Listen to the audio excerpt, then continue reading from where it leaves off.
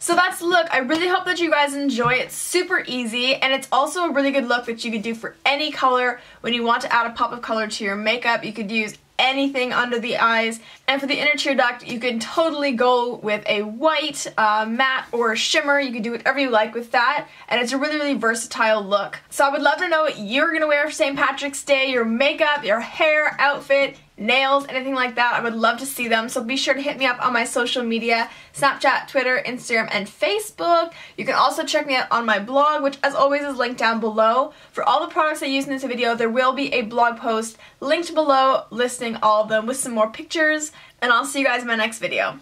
See ya!